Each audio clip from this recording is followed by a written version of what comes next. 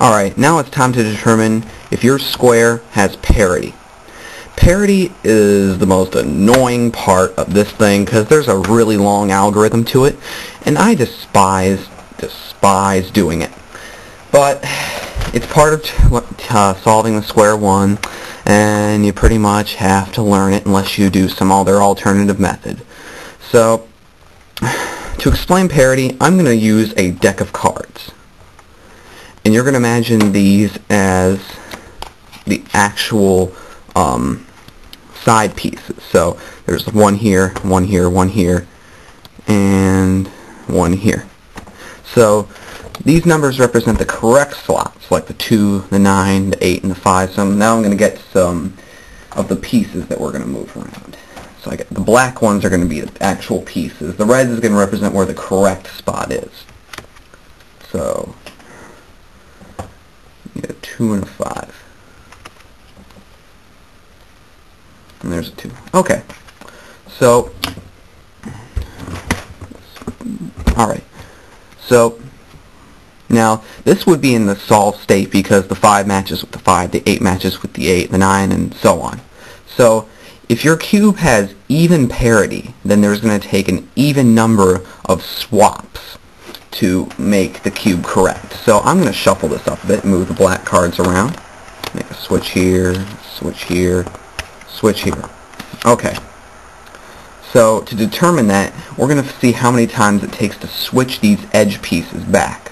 So I'm going to switch the 5 with the 9, so the 5 is in the correct place. That's one switch. I'm going to switch the 2 with the 8, so that's in the correct place. That's 2. So then I'm going to switch these two, and that's 3. So that took 3 switches to solve, which means you have odd parity, which means you need to do the parity algorithm because you need to make it so that you have even parity. Why? Well, the algorithm that you do on the square one, whenever you switch, I only have one edge pair flips, these two are already solved over here. Whenever you switch a pair on one side, you have to switch a pair on the top.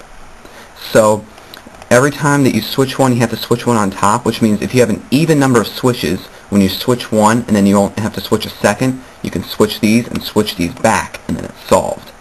So that's why you need to understand parity. So let me do another example. This would be odd parity right here because there's only one switch left, and that's 1. So to illustrate it down here, you have these two correct. These two need to be flipped. You switch them, that's 1. There are 10 cases in all that are on here. I prefer not to remember them because I prefer to just look at the cube and see what parity case I have just by looking at it. So when you have parity like in this one, you're going to have to do an algorithm. Let me just get these out of the way now. The parity algorithm is long, and even when you're done, there's another algorithm you have to do after that to fix parity because you're going to get something messed up after this parity algorithm. Now, there's really no good way to memorize this just by looking at the notation. I prefer to actually just look at the actual sequence itself, or the shapes that the cube makes, because it's really hard to memorize the notation. I don't even have it memorized, and that's why I'm getting this sheet out, because I don't even know it. So get ready, this is going to be long. You might want pencil and paper for this one, or copy it down on the right. It starts off with right, t minus 3, b minus 3, r. T minus 2, b minus, r. If r wants to go. There we go. T minus 2, b minus 2, r. b minus 2, r. T minus 2, b minus 2, r. T minus 2, b minus, r. T plus 3, b plus 3, r.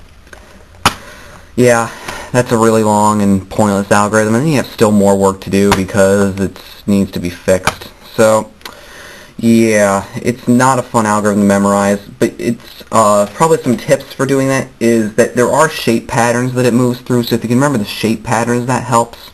And you do counterclockwise turns almost the whole way through until the very end. So that's what helped me try to remember it. It's still quite a beast. And even now you got another algorithm memorized, which is nowhere near as hard as the other one. But it's still another algorithm. And this one, to fix this, so you get the one side back, that one is b minus r, t minus 3, b minus 3, r, b plus, t plus r, t minus 3, b minus 3, r, t plus 2. And now you got your one side solved again. And now if you look down here, you should have even parity, because I can switch these two. And now this will be solved on my yellow here. And I can switch the yellow here with the orange here. That's two switches. So I do have even parity. Now, the algorithm you're going to use here is one you've already learned before. So you have no more algorithms to learn. You've memorized them all if you've been paying attention and memorized them as you go. Otherwise, you got some work to do. It's the same algorithm that switched these two up here. What that actually did is, while it switched these two up here, it also switched this side piece here and the one to the left. So you want to line it up so that when you switch two, you're going to have another two that are next to each other. So I could switch these two, orange here, but then my blue would be here, my yellow would be here, and those aren't next to each other. So I'm going to switch these two, so I get a yellow next to orange.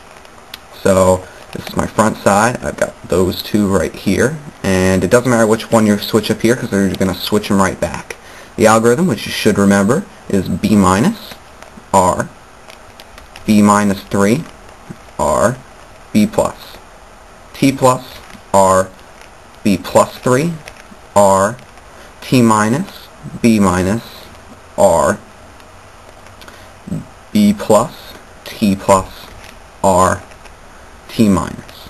And now you should have one switched pair up here and one switched pair down here. And you're only one algorithm away. So let's go. b minus, r, b minus 3, r, b plus, t plus, r, b plus 3, r, t minus, b minus, r, b plus, t plus, r. And I think you can take it from here. And voila, you've solved square one.